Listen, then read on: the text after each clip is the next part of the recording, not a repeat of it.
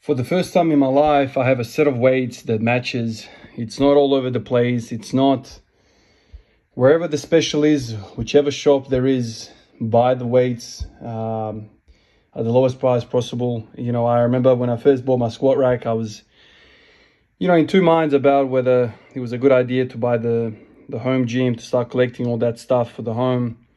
Obviously, over the years, the passion grew, the interest grew, and basically I found a little spot in my life where I belong in terms of my interests, my passions, my hobbies. And so, over the years, this idea has built up, and now I really, really want to invest in this thing that I've started some 10 years ago. And so today I got my plates. I don't know how many times over the years I've done this, gone onto the Rogue website, clicked the 20 kilo plates, clicked how many pairs I want, go to checkout, see how much the shipping is, and just fantasize about it.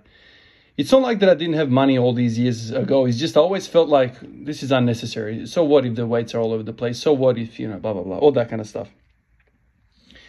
And then I think it was Friday or Thursday last week, I went on and I went through with it. And now that they're here, I don't know, I can't even explain to you how happy this makes me feel. I don't know whether it's because I've gone onto that page at checkout on Rogue so many times and fantasized about having the weights. When I first fell in love or got interest in lifting weights, I loved when seeing people lift with the steel plates, with the iron plates. The weights are rattling on the bench press, on the squat, on the deadlift, and just something aesthetic about it. And we always talk about that. Who cares about aesthetics? Just about being strong and whatever. But let's be honest. I fell in love with seeing guys move a certain way, use certain equipment or lack of equipment. So I loved watching Clarence Kennedy, Lou, Tian Tao, all these boys squat full depth. But then I've squatted, with steel plates or weightlifters. And so then powerlifters, I would see guys in garages and around the world, and CT Fletcher back in the day benching freaking 25 million plates, and him saying there's nothing sweeter than a pair of 45s clapping together, all that sort of stuff. So over the years, I've always said to myself, man, one day I want to get the steel plates. And now that I've got the floor, in my garage, the rubber floor, now it makes sense to get the steel plates. So now it's kind of like, even if I drop it, I'm not going to take a chip out of the damn concrete. The weights feel freaking amazing. The plates look awesome. I'm loving them. They're worth every single dollar. I also got a weight tree, like a storage thing, which I have to assemble. And I also got a bench from Rogue, all in the same package. I got finally I have a proper bench and not something from Kmart that I got for $15. I can't believe I've been benching for so long on a bench that's like, dancing underneath me. So now I've got a proper bench. I've got some weights. The other day, or yesterday, I think it was, I worked up to 240 on the deadlift, and I had 3-4 centimeters left on the damn bar. This is 240 kilos. When you use bumper plates, it just gets eaten up. So now I have steel plates. They're a lot thinner. Today I worked up to 180 for 5. Felt amazing. I don't know. Maybe there's a degree of stability when you have the bar kind of used up less, if you know what I mean. So like when I'm using the bumper plates, the plates go out further away from me. And so there's more whip on the bar, more instability. Now with these plates, I don't know. I'm yet this year to hit 180 for 5 until today with these plates. Probably because I'm excited. Probably because, it's so freaking cool to have the plates finally. So I kind of amped myself up a little bit. But I don't know. They felt more stable. I don't know. The weights are near me. And dare I say, I felt stronger, like this. Probably I would even be stronger if I used the power bar that I have, the Ohio power bar. So if I took the Ohio power bar and I used these steel plates, maybe I would feel even better, because the power bar is a lot more stiff, obviously, than the Ollie bar that I use here today. But it's just, it's one of those things that I don't know whether you guys agree or whatever your perspective is. But I think each of us out there, we have something that makes us tick, makes us happy. And we all have our own little private thing that, you know, that we have. Some guys like video games, some guys like cars, some guys like traveling, some guys like four-wheel driving, whatever the case might be, man. Like, if it makes you happy, invest in it, because it's not a waste. It's definitely an investment. If it makes you smile, if it makes you feel happy, it's freaking worth it. But don't just splash around in everything. You know, I always say to people all the time, you can't have 40 hobbies.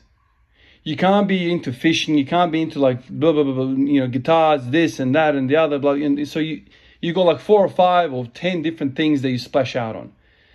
I don't agree with that. You know, I feel like everyone should have one, at most 2 things which really makes them tick. And you kind of invest all of your energy into that. And that's kind of where you invest.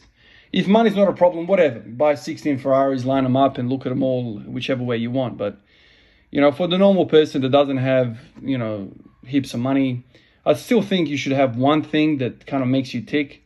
And, you know, regardless of what people say to you, oh, Ivan, how stupid is this? You bought some steel plates. Whatever, man. It makes me happy. You know, I laugh at your guitar, let's say. Not that I do, but why would I buy a $4,000 guitar? I'm not going to play guitar. I don't care about music like that. So, you know, I finally kind of convinced myself to use some of the money that I get from the YouTube and invest it straight back in, you know, and I feel proud. I feel proud that, you know, the community and the viewership that I get on the channel has allowed me to do this. It makes me happy on multiple levels. You know, the fact that I have the support from people around the world who are sharing the same passion as me. There's so many freaking garages out there. Guys are working out. Guys are sharing their journey just like me. You know, we're not super athletes. We're not anything special, but we get after it and it makes us happy. And at the bare bones minimum, we are actually moving around and keeping fit, and that's kind of healthy. That's kind of the bare minimum. But obviously, a lot of us, you know, you're listening to this, so you're probably thinking, no, I want freaking 300 kilo squats. You know, that's kind of how I look at it as well. But whether we get there or not, it doesn't matter. It's about the journey. I keep harping on about the same thing. And if buying steel plates and all this stuff makes you happy and makes the journey better, why not? So that's kind of how I look at it. And and the other thing that I got as well. So I got the bench, I got the tree, I got the weights, and I also got a deadlift jack from another company. Surprisingly, Rogue didn't have that on their website, on the Australian website of Rogue. The American Rogue website did have a deadlift jack. So I went with another brand.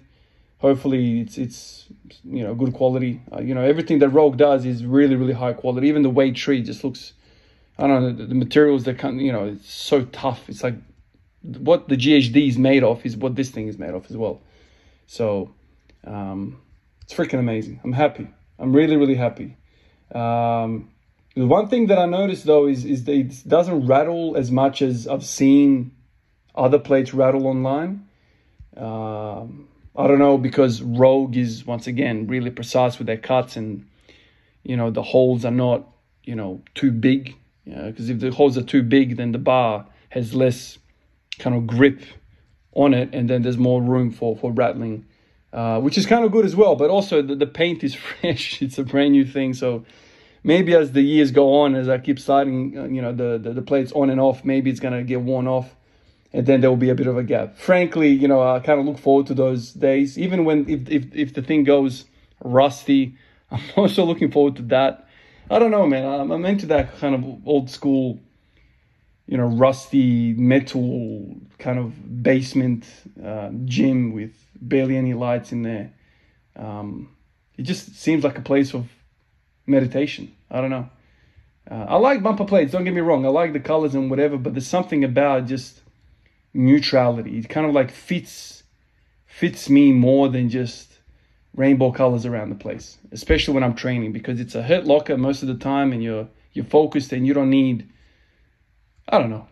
I think these weights are gonna really offer something that I haven't had before. Number one, I have a freaking set, a complete set that I can look at aesthetically and be like, wow, there's 6 plates on that bar. I'm gonna deadlift that, and that's really, really cool. Really, really cool. All right, guys, I need to get out of here. I will catch you guys in the next one. Peace out.